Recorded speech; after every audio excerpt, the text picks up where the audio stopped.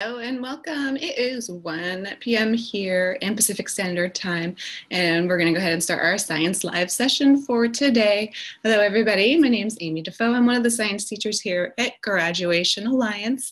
Thanks for joining in today. I hope this is going to be an informative session for you, and we'll talk about a couple topics. As you can see here on the screen, we're going to be talking about some biology, but of course, we're also going to have some time to get any questions that you might have answered or any help that you need. So good, it should be a good session. So just a couple housekeeping items to start with, as we always go through this. These sessions are being recorded, is being recorded right now. We record this for lots of good reasons, of course. If you're not able to view the session right now, because it's recorded, you'll be able to view it at another time. A link will be sent out to you. And we've got this nice collection of sessions that teachers in all different content areas have been creating for you guys to get some help and get a little bit more information on your courses that you're taking. So it's recorded so that, for time purposes. Also, if there's something that we go through in the session that you maybe want to come back to as you're working through your course, you'll have that ability to do so. Also, maybe you're not to this section that we're talking about today in Unit 2, Biology Semester 1. So then later on when you do get that, you'll have that option to go and view this session and find it helpful for you. So again, it is being recorded. How you can communicate, because we love feedback. I love having interaction during these live sessions. And there's lots of different ways that you can interact. If you have questions, respond to questions that I might have, do a little questioning. But you can, of course, use your microphone. So on your computer, you can mute yourself. If maybe there's some background noise going on, just mute yourself so then it doesn't distract anybody else. And then you're welcome to clearly speak. Just unmute and you can just talk out loud and we'll be able to hear you. The other way is that also there is a chat function here in Zoom, and so you can type in if you have a question, or it's a great way to respond to quick feedback right there. So chat message. I will be checking that throughout the session, so you might see my eyes go up and down. And also you can use your audio as well. So that's great. So again, I'm one of the science teachers here at Graduation Alliance. So I may be your science teacher, or you may have one of the other two teachers that we have. And, we're all teaching the same science courses. So it's all good if you have questions and you're like, oh, but my science teacher. It's all good. I'm here to help you, just like all of you teachers are here to do that. So please don't think that that is going to be an issue. Not at all. I'm here to help you in anything that has to do with science. So yesterday, last week, we talked about weather and the Coriolis effect. And I opened up my blinds to, I don't know if you can see. So here I am. I'm in Washington State, and I actually live in Eastern Washington. Washington is kind of split by the Cascade Mountain Range. And so I'm on the eastern side of those mountains. And right now, maybe you've been paying attention or hearing what's going on. Lots of forest fires are happening, and so actually we've been pretty much stuck indoors for the last few days because the air quality outside has been so hazardous. It's actually gone up into, there's different kind of grades of how they rule the air quality.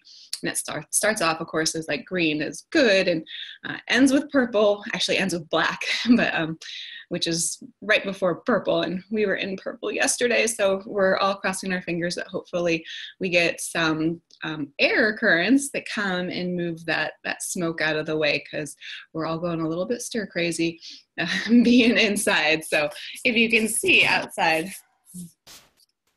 it's probably hard to see in my little window up there, but we've got mountains in our backyards, and with how thick the smoke is right now, you can't really see the mountains all that much. So it happens. Forest fires, we prepare for this in the summertime, but then when it happens and it's gone on a few days, you're just like, oh my gosh.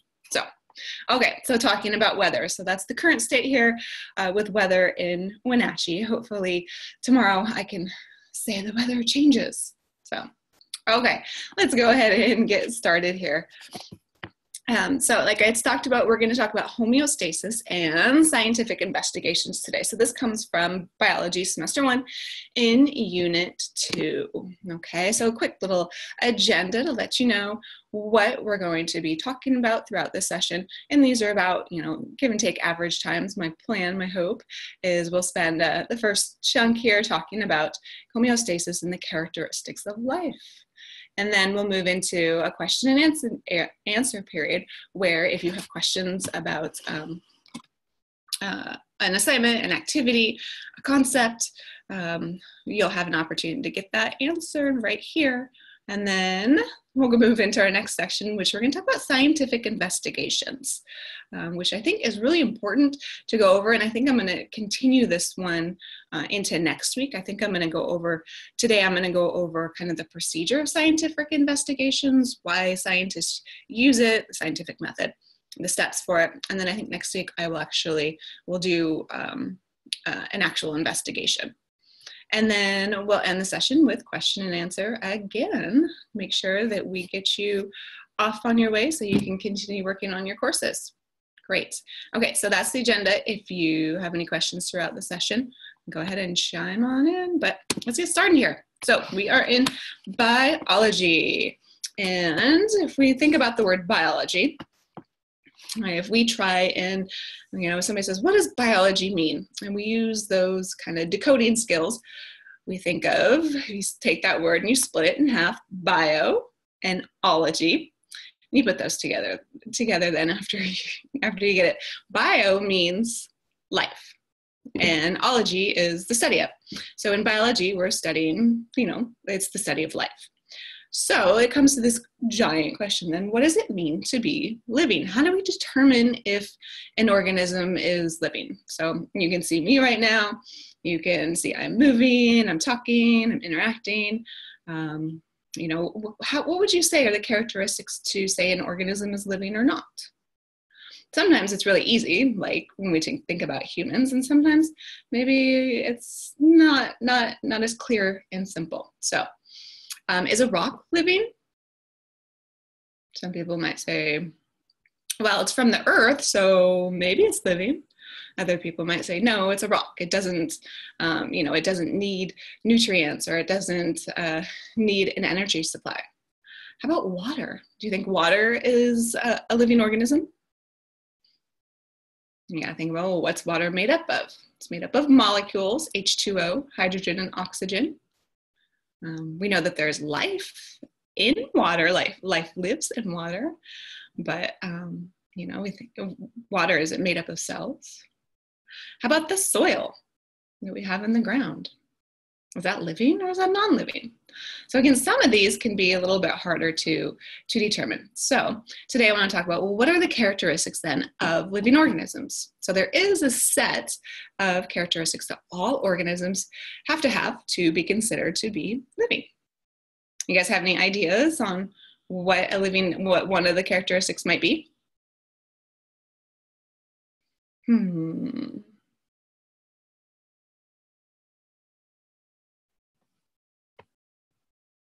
Okay, let's go ahead and get to these. So characteristics of life. So scientists have come up with a set of these characteristics. And the first one is cells. So cellular organization. To be considered a living organism, you are either made of one cell or multiple cells. So all living organisms are made from a cell or cells. And let's read through here. All organisms are made of small building blocks that we called cells. As we learned in Unit 1, cells are the basic unit of structure and function in an organism. So we talked about that whole, we think about how an organism is made up. It's made up of cells. Similar cells come together to make tissues in humans. Those tissues then make organs, part of an organ system, which makes the whole organism. Okay. We know that some organisms are just composed of one cell, so they're unicellular. An example of that would be like, you can see this is a one-celled organism. The whole entire body is made up of one single cell. Probably a common one people know of is like an amoeba. Would be an example of that. So first characteristic to be considered living, the organism has to be made of a cell or many cells. So let's go back to water. What do you think? Is water made of cells? And the answer is no. Water is made from molecules, but it is not made up of any cells. So right there, we would say water is not a living. Water is not considered living. Okay. So we have cells. The next one is chemicals in life. The cells of living things are all made up of chemicals. And the most abundant chemical in cells is water. So we think about what an organism is made up of. Water is one of them. Carbohydrates are the cell's main energy source. Two other chemicals we can think of: proteins, lipids, building blocks of cells. Nucleic acids, which contain that genetic information for that cell, and it carries out the instructions. So we're talking about that DNA. So we think about organisms must be made up of specific chemicals. And the most common ones: water, carbohydrates, protein, lipids, and nucleic acid. Okay, so there's the first two. Energy use. All organisms need to use some type of an energy source. So organisms get energy from taking in and breaking down materials. Metabolism is the word that we use to describe the process of an organism taking in and using those materials. And the cells use energy to carry out functions like growing and repairing injured cells. Now, when we think about energy, we can think about, we can think about our cells. Maybe, let's see, it's a little after 1 here, so maybe if you're in Pacific time, maybe you just had lunch. There you go. So we, organisms that are consumers, we eat other items, other organisms, to get the energy that we need. We talked about this last week in the last live session when we talked about, 2 weeks ago, we talked about photosynthesis and we talked about cell respiration, how that's the transfer of that energy into a usable form. Other organisms like plants or producers, they're able to use the sun, as you can see here in this picture, they're able to use the sun along with some other materials to produce food on their own. Okay, so all organisms, to be considered living, need to have some type of an energy use. Response to surroundings. Oh, take a look at this picture. Hopefully this hasn't happened to you. Oh man, so we think about, there's some type of a stimulus. So right here, the stimulus, it elicits a response. So it's something in the environment that changes here. So this person, who knows why, but accidentally, they touched their finger to a hot stove. Maybe they didn't know the stove was on. That's probably a good one. Didn't know the stove was on, touched the surface. That is that stimulus. And then our response to the surrounding is, of course, you reflex, very quickly, and automatically you have a reflex to pull that hand back. So that's a response to your surroundings. So if you've ever seen another one, if you've ever seen a plant in a sunny window, you might notice how it grows or leans towards the light. Like a plant growing towards the light, all organisms react to changes in their environment. A change in an organism's surrounding that causes the change is called a stimulus. Some examples are light, sounds, other organism. An organism reacts to a stimulus with what we call a response, an action, or a change in behavior. So we can see this example, I guess this would be some type of like a centipede. It gets a response, maybe it gets touched, and its response is its body curls up into a ball as like a defense mechanism. Okay, so another characteristic is responding to your surroundings.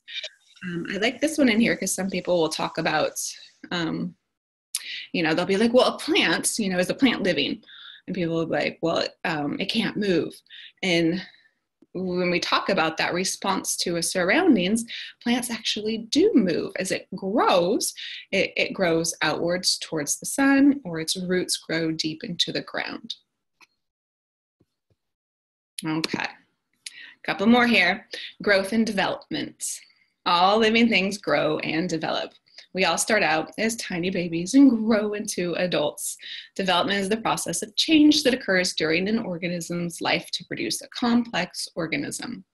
In order to grow and develop, organisms use energy to create new cells. So as you can see here, think about, the life cycle of an organism. You can look here at the example of a butterfly, how it changes and metamorphoses into, it has different stages of its life, just like in humans. We start off as babies, we're toddlers and children and teens, adults, and then elders. So all organisms grow and develop. They have a life cycle, okay? And another one here, reproduction. Another characteristic to be considered living is that all organisms have the ability to reproduce or produce offspring that are similar to the parents. There's two types of reproduction. An asexual reproduction involves only one parent, and it produces offspring that are identical to a parent. That is not how humans reproduce. Sexual reproduction involves two parents, and it combines their genetic material to produce an offspring that differs from both parents but has many similarities.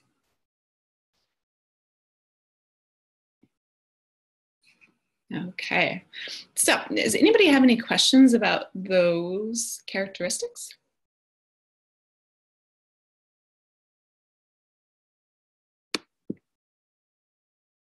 Okay, so here are a couple of different examples that I just throw in, kind of tie it in together. So is it considered living? And again, we talked about that amoeba. And yes, an amoeba is considered living. It is, of course, made from one cell, so it's unicellular. It does need energy as a source. And let's see, it responds to its surroundings. So it's interesting how these kind of move. We can call these pseudopods, kind of like a false foot. And what happens is it kind of squishes together and then pushes off. And that's how that organism can respond and move. How about fire? It grows. Is it made of cells? No. So a fire, kind of a little tricky one, just because you can think about it. Well, it needs some type of an energy source. It needs to have gases, and it needs to have something to burn, like wood. It grows, it develops, it responds, but it is not made up of cells. Okay, so fire is not a living organism. A snowman, just joking there. Yeah, a snowman, nope, not a living organism. Doesn't reproduce, not made up of cells. Okay. And how about a tree? So we say, yes, a tree is a living organism. It's made up of cells. It's a producer, so it gets its energy. It's made up of chemicals, water, carbs, all that stuff.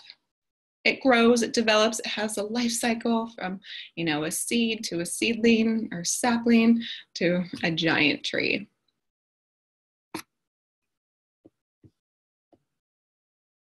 Okay. So those are the characteristics. So to be determined to be a living organism, you have to have those characteristics. Now, within an organism, we have what we call homeostasis. And homeostasis is a state in which everything within the cell is in equilibrium and functioning properly. So in that word equilibrium, it's a big word, but if you look right here, you've got that prefix equa, meaning equal. So it means everything is like balanced out, okay? So right now, myself, I'm in homeostasis, I'm comfortable, my body is working, everything's functioning properly, okay? And that's how an organism wants to be. The state of homeostasis keeps the cell constant in what it needs to function. So kind of interesting to think about that, right now, in all of our bodies, everything is working. We don't think about all the millions of cells that make up our body are currently getting what they need to remain in homeostasis without us having to do anything except for maybe drink some water, eat some food. So this is all being done, okay? This means that in homeostasis, the waste is being transported away from cells. It receives the nutrients it needs to continue to function. So this is constantly going on in all of the cells of an organism every day. Okay, to maintain that equal, balanced, properly functioning homeostasis. When something happens that, when an organism gets out of homeostasis, there is a response and there's symptoms, and we'll talk about that here in just a moment. Okay, so the structure primarily responsible for this in our cells is the cell membrane, and the cell membrane is the organelle on the outside of the cell. So it's like the gatekeeper, or almost like the skin. So it allows things to come in and it allows things to go out. So we want good things in, like water and nutrients, waste products go out. Okay, so the cell membrane is what structure we say is most responsible for maintaining that homeostasis. And the way that materials move in and out of cells is through diffusion and osmosis. Diffuse, think about that word, diffuse outward. It's the movement of molecules from a high concentration to an equal concentration, okay? So it spreads everything out from high to low, which means like in your cells, if your cell, if the cells are, say, lacking water, it's going to move that water that is in that organism's body to an equal gradient. So it's going to spread the water out throughout that organism automatically. It's going to diffuse outward. I always think about like maybe you have a diffuser, or you've seen one of those diffusers at home, or think about like spraying perfume or cologne. You know, that fragrance molecules, as it's sprayed out, they're very concentrated. And as it fills the air, it spreads out to an even gradient. So it's not like if you spray perfume, you don't just smell it right here. Eventually, it'll diffuse outward and mix in evenly to create that equilibrium. Okay, so that's what's happening in the cells of our body. Osmosis is the movement of water. So it's actually just the diffusion of specifically water in our bodies. And we all know that our bodies are made up of mostly water. So that's a big one there. Okay, so osmosis and diffusion, how materials move in and out of our cells to help us maintain that homeostasis. Okay, and so we think about, well, what are these types of materials? All living things, we need food, water, living space, and stable internal conditions, okay? So your cells could be removing waste products after maybe cellular respiration took place, and we have that carbon. We need to get that carbon to diffuse outward from our bodies. Same thing with the nutrients and water and gases like oxygen. It has to diffuse evenly throughout the whole entire organism to maintain proper function. Okay, so to maintain homeostasis, let me take a look at this little picture. We've got a bobcat and we have a snake. All organisms are either what we call a conformer or a regulator. There we go. I got it out. Thanks. Conformers are organisms whose bodies change to the environment. Some people call those endotherms. So you think about us, okay? Or take a look at this bobcat. We have a normal body temperature. So it's an internal temperature that our body is constantly working to keep, okay? So our bodies can only function at a certain degree, 98.6 around for humans. And so our bodies are actually working to maintain that. It needs energy to do that as well, okay? Other organisms that we would call a conformer, their bodies are going to change. We can think of these as what we would say an ectotherm, like a snake or a reptile. Their body temperatures actually change due to their surroundings. So, you know, maybe when it is nighttime and cold, their bodies, that body temperature decreases to what it is outside. As it gets hotter and hotter and hotter throughout the day, their body temperature rises. And that, to them, is homeostasis. And they're not using, what's interesting is they're not using energy to keep their body at that constant temperature. So you can kind of think about their energy needs might be a little bit less than, say, us or other endotherms that are having this constant body temperature. We have to use energy to make our bodies remain at a proper level of proper temperature to work. Okay. Can you think of ways that humans respond? Oh, I wanted to go back to, did it not say in here? Oh, there it is. I'm sorry. Okay, so we talk about those energy levels being needed, and we call that passive transport. Passive means that there's no energy required. So when we talk about diffusion and osmosis, moving materials throughout our cells, it doesn't require energy to do so. So we call this passive transport. When we think about, endotherms and ectotherms, endotherms are using energy to keep that body temperature, whereas an ectotherm, there is no energy being used and they're fluctuating with that outside temperature. What about humans? How do we respond? How do we respond to maintain homeostasis? Any ideas?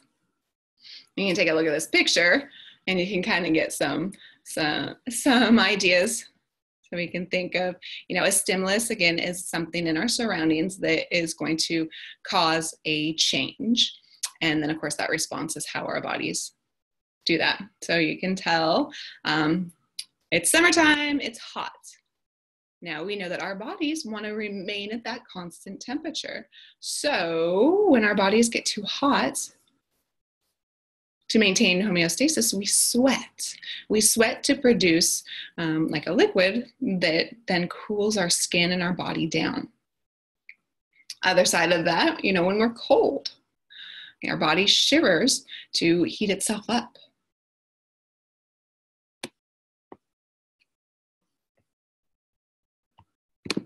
Okay, in activity 2.3.1, it goes over the homeostasis and the characteristics of life here. So I just want to go over those quick little questions here. The first one, it says your body systems work together to maintain internal conditions, or what have we been talking about? So to maintain internal conditions, to be working, we're functioning properly, creating that equilibrium, again, that is homeostasis. In so think inside, in endotherms, their body temperatures change with the environment.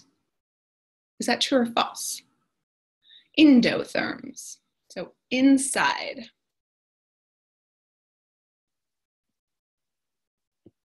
And the opposite of endotherm is an ectotherm, which means outside. So endotherms, their body temperature, in endotherms, their body temperature changes with the environment. That is false. Endotherms maintain that constant body temperature from within. So that's why we think of endo, meaning inside, from within their bodies, that temperature is remaining constant by using energy to keep that properly functioning. Number 3, an example of how temperature can affect homeostasis. Higher temperatures can cause you to shiver. Lower temperatures can cause you to sweat. Is that true or false? They're flip-flopped. So that is false. Higher temperatures cause you to sweat. Lower temperatures will cause you to shiver to, of course, maintain that homeostasis of that proper body temperature. Osmosis is the diffusion of water through a cell membrane. And that is correct. So osmosis is the movement of water diffusing throughout a cell to create that equal balance. Passive transport requires no energy.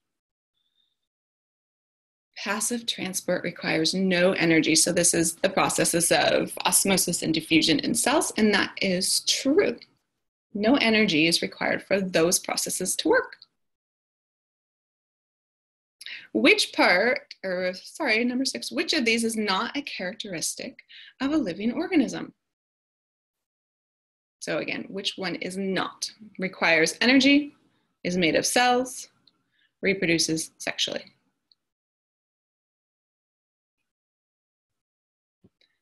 It does require, all organisms require energy. All organisms are made up of cells. But this last one, reproduces sexually. That one is not a characteristic because it needs to be just reproduces, because we know that different organisms will reproduce differently. So there's asexual reproduction and there's sexual reproduction. Okay. The last one here, growth. So the main part of a cell that maintains homeostasis is so we talk about what's that main structure in an organism's body that responsible for maintaining that homeostasis? Cytoplasm, the head, the nucleus, the cell membrane. I think they kind of trick you out here with the head because you think, well, the brain's there. We're thinking about all organisms as well. And they said here, the main part of a cell, and that's the cell membrane. Remember, it's the outside protective layer that allows materials to come in and out.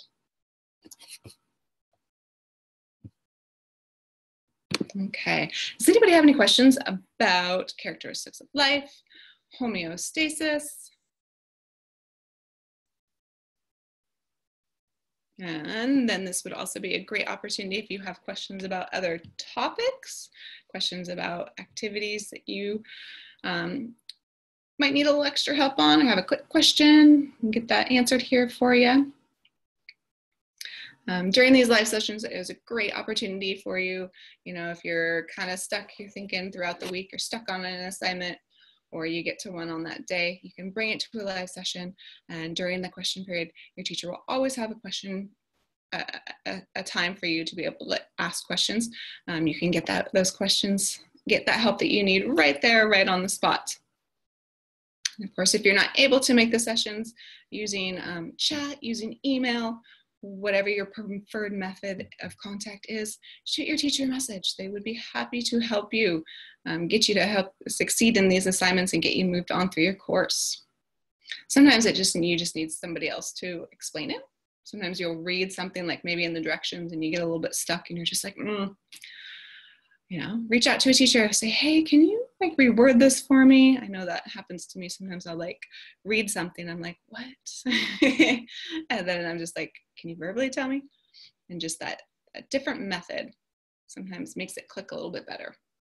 Okay, so we'll move along and we'll have another opportunity if you have questions at the end of the session. Okay. So I wanted to talk about scientific investigations, which is huge in science, but sometimes in the setting that we're in right now here in Graduation Alliance, it makes it a little bit difficult. So we do have a section in biology that talks about scientific investigations, and throughout the course, you'll see that there's a couple videos in there where I do a couple quick little investigations to help you see, I think, what did I do? There was one that had to do with water cycle and the movement of currents, looking at how light affects temperature and that. But in a setting, we don't have the opportunity, in our setting, we don't have the opportunity to actually do, you know, as many labs as we would want to, but it's still an important piece, and we do get it in there. So I want to go over that. So scientists use investigations or experiments to answer questions or solve a problem. Sometimes it comes from an observation. We see something and it just makes us think, well, why is that? How does it affect it? Okay. We use experiments. Big thing is to answer a question. When we think about, you know, answering a question, we have to have what we call evidence to say if something is right or is correct or not correct. And we use investigations to ensure consistency, to make sure that we are answering the question that we want and there aren't any other kind of outlying factors that could make our results not as accurate. Okay, so we call that the scientific method. And let's take a look. The first step to the scientific method is a question. And when we think about what is it that we're trying to answer or solve, and this should be written by a question showing the relationship between two different variables. I always like to say, how does blank affect blank? And I always use that. That's kind of like my little template or my equation I use, and then I just plug in whatever I'm looking at. How does light affect plant growth? Oh, that was the example right there. The one that always comes to my mind. How does the amount of light affect plant growth? So here we have our two blanks. Amount of light affect plant growth. I was looking at another one that I was thinking about. I was going to do was how does different types of liquid affect the melting rate of ice? So again, two different variables. How does one affect the other? Okay. And when we think about a question, it has to be testable. So you can't just say, well, why is the sky blue? Because how are you going to test that question? So it has to be a question that's going to be able to give you results or data. Okay. And that data could be in the form of, well, lots of times it's, numbers, growth, time, the quantitative, and other times it's observations that we see. Okay. After we have our question, we want to think about it. And then what we do is we develop what we call a hypothesis. And a hypothesis is an educated guess as to what will happen. And it also includes your reasoning why. Okay. The hypothesis basically answers the question that you're testing just by what you're thinking. So it's making us think about our background knowledge. What do we already know about this topic? Have I seen this happen before? And then we kind of come up with what we'd say is an educated guess. Okay, so an example that goes for this one, how does the amount of light affect plant growth? I wrote, and I use the formula if, then, because. So I think about if there is more light, going off here, then the plant will grow faster because plants need light for photosynthesis. Okay, so I said, if there's more light, then the plant will grow faster because plants need light for photosynthesis. Okay, so we talk about when we make our hypothesis, we take our question and we say, if I do this, then this is going to happen because. Now again, it's an educated guess. It could totally be wrong. And for the most part, scientists are usually wrong in their hypothesis, but it gets them thinking about what possibly could happen. Okay, so we have our question, we have our hypothesis, and then we have what we call our variables. And in experiments, we have different types of variables. There are 3 types of variables in an experiment. We have the manipulated, the responding, and the controlled variable. Sometimes you might see this as independent, dependent variables as well. So manipulate, so think about it. If you manipulate something, you change it. So the manipulated variable is the variable that you're changing to see its effects. So if we're testing how light affects plant growth, the light would be the manipulated variable because we're going to change the amount of light. The responding variable is what happens because of that change, plant growth. Okay, so you manipulate one, you change one variable to see its effects on the other. The controlled variable is what stays the same. We have to make sure that there is something that we can compare our results to. Okay, so in the example that we have, it kind of gives us this baseline so that we can look at, okay, well, look at our changed variables and then compare it to the one that is what we'd say is natural or unchanged. So we think about with the experiment with a plant, how does light affect plant growth? We would manipulate the amount of light. So we might give a plant, 12 hours, maybe we'll give the plant 20 hours with a lamp. Maybe we'll take one plant and put it in a closet where there's no light. And then we would have one that would be our controlled variable where we would do nothing to it. We would just, leave it in its natural state. Maybe if it's inside, you could think maybe, in a windowsill or just a plant that you have outside. So the controlled variable is what we keep the same. It's also considered like the middle ground. So if you're using different amount of liquids, you would have a high, you would have a low. The controlled variable would be that medium so that you can compare it. Okay, so after we have our variables, we have our question, we have our hypothesis, then we get to the point where we start kind of writing out the experiment. We start with a material list. And this is everything that you would need for your experiment. Why do we need a materials list? Well, you want to make sure that you could reproduce this, like you could do it again, or somebody else could as well. You also want to make sure that you have all the materials that you need before you get started. Think about if you're making a cake. Gotta make sure you have eggs before you start, or oil before you start mixing it together, because then you'd be out. Okay. Procedure is our step-by-step detailed list of how the experiment would be performed. And we say it's detailed and it's step-by-step. Your goal in writing a procedure is that you want somebody else to be able to write this or be able to complete the experiment as you thought. So exactly how you want it. So we do that with details. So when we talk about, amounts, we give detailed amounts. We would say 5 milliliters. Or a time, 5 minutes. So we would give detailed, clear procedures and how it would take place. Data, you would want to create some type of a data table where you can collect your data. Again, what it is that you're measuring or what you're observing.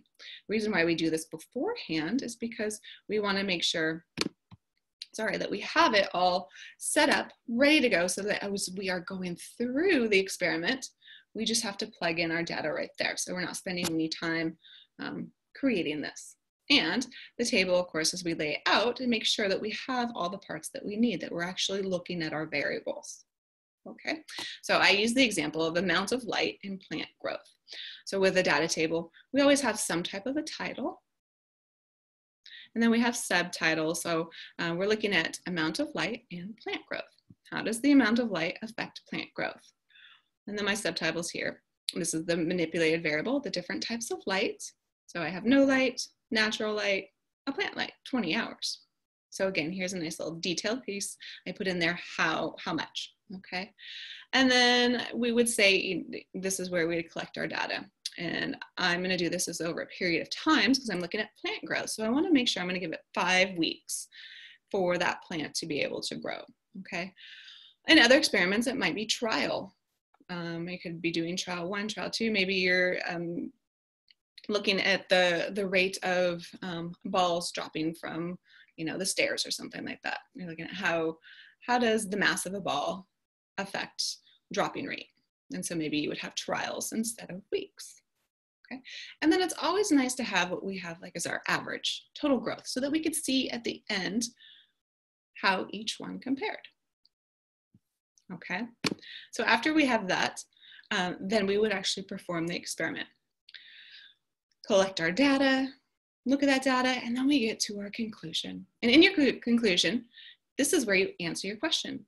But now that you've completed the investigation, you have data. So you have evidence or proof that's going to support your idea, or it support either your hypothesis, or it's going to prove your hypothesis was wrong. So the data serves as that evidence to help prove and support your ideas or disprove it, which is always great because, again, if we're wrong, we can look at our data and still see, okay, well, this is what did happen. And then maybe from there, we would get another idea to maybe retry this in a different way. Okay, so I just did a little example here.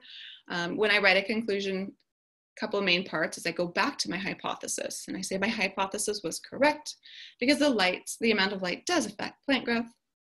And then we always put in there from our data because this is our evidence. It's like we want to show it. I know this from data. I can see that the plant grew differently. The plant with no light did not grow. The plant with natural light grew 6 centimeters. The plant with a lamp grew 10 centimeters.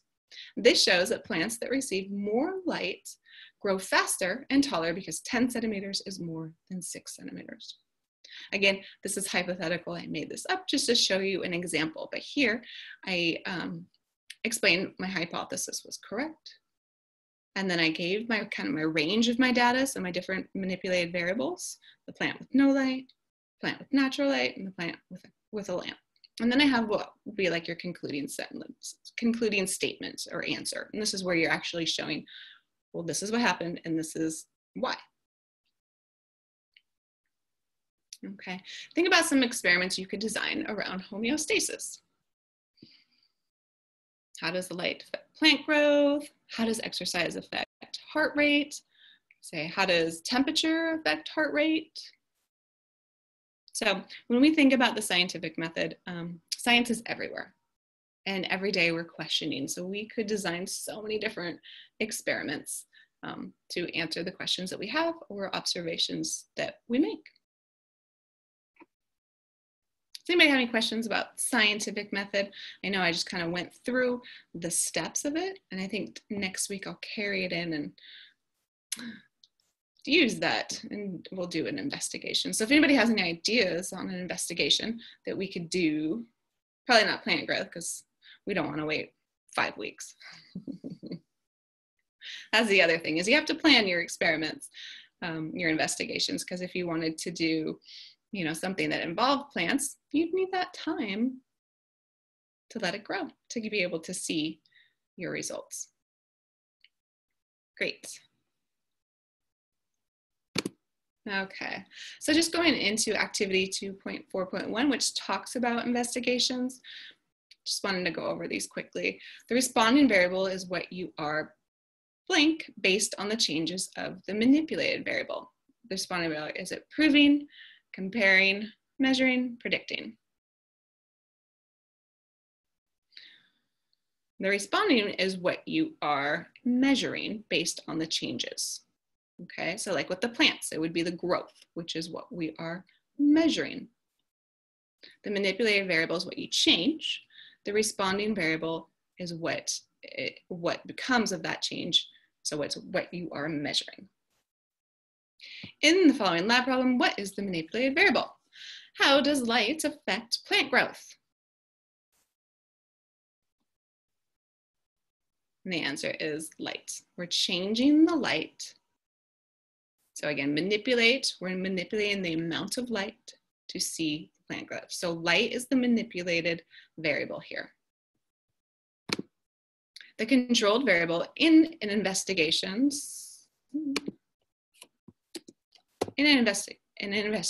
that the controlled variable is, sorry, I messed this all up.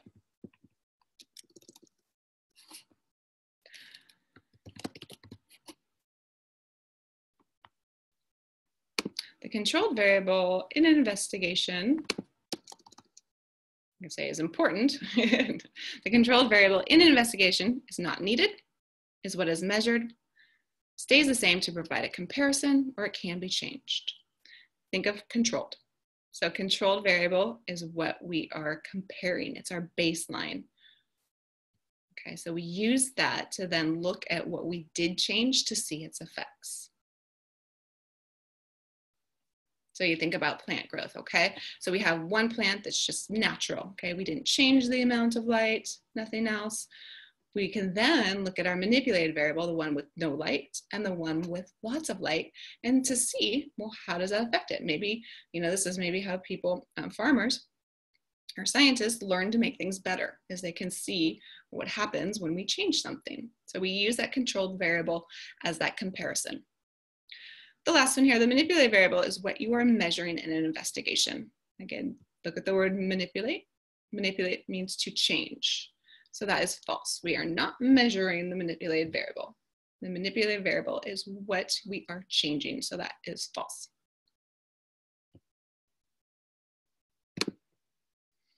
Number the steps to carry out an investigation. So when we think about the scientific investigation, the first thing that we want to do is we state the problem or our question. Number two, we make a hypothesis. What do we think is going to happen and why? An educated guess. We gather our materials, make sure we have everything. We carry out the procedure.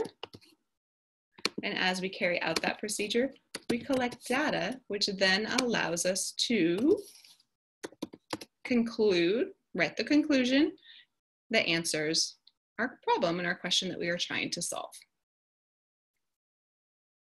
Again, we carry out these steps. We have a very specific way of carrying out an investigation to ensure consistency, to make sure it's accurate. Okay. So anybody have any questions about scientific investigations?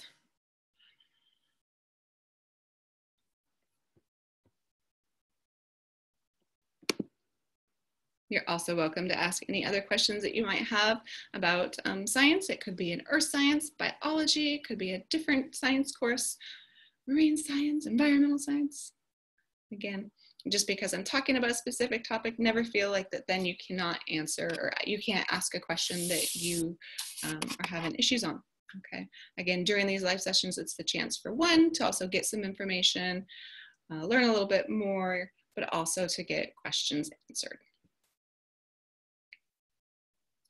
And if you're drawing a blank, anytime, you know, again, as I always keep saying this and repeating it, you know, if you have questions as you're working through your activities and your assignments, please reach out to your teachers. You know, they would love to help. If you're stuck on something and you're getting frustrated, please reach out, send them a quick chat. They would be happy. I would be happy to ease that frustration, get your question answered, and get you moving along. Okay, same thing with live sessions. If you have a topic that you would like to see done, think about next week in science, if there's part of a unit or a lesson or a concept that you would like more information, I would be happy to set that up for next week. So if you've got ideas for topics, shoot me a text, chat, email, and I can get that in there. Okay, I hope this was informative, and I hope you got your questions answered about homeostasis and scientific investigation. And I hope to see you guys again next week. Again, keep your questions going, keep that open line of communication. We're here to help you guys succeed. Have a great week. We'll see you later.